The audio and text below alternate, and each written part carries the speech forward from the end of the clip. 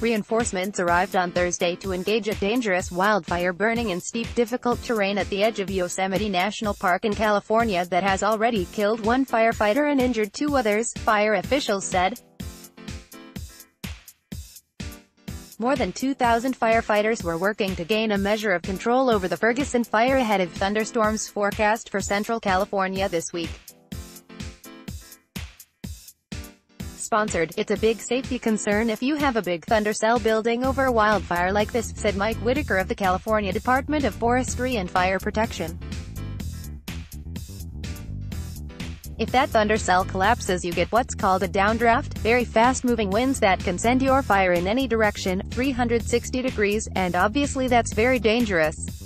Crews have struggled to build fire lines around the blaze, which broke out last Friday, because flames are burning in steep canyons that are difficult to access with heavy equipment. Firefighter Braden Varney was killed on Saturday when a bulldozer he was using to cut a fire break overturned. Varney was the 10th U.S. wildland firefighter to die in the line of duty this year, according to National Interagency Fire Center data. Earlier this week, a firefighter broke a leg, requiring hospitalization, and a second was treated for heat-related illness.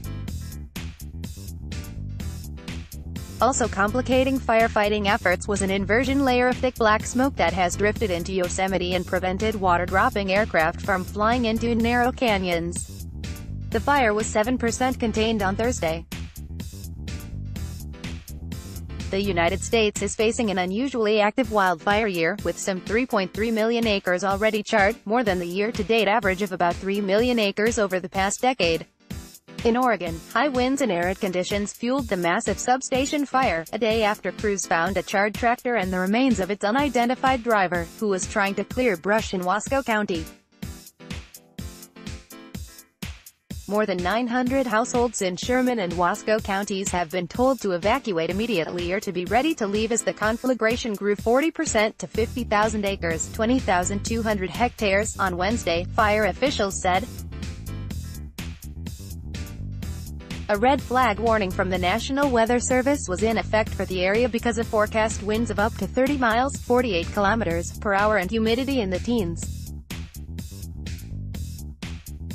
California has had its worst start to the fire season in a decade, with more than 220,421 acres, 89,200 hectares, blackened and 6 major wildfires burning statewide as of Thursday. Additional reporting by Brendan O'Brien in Milwaukee, editing by Matthew M. Pope Big, editing by Don Grebler.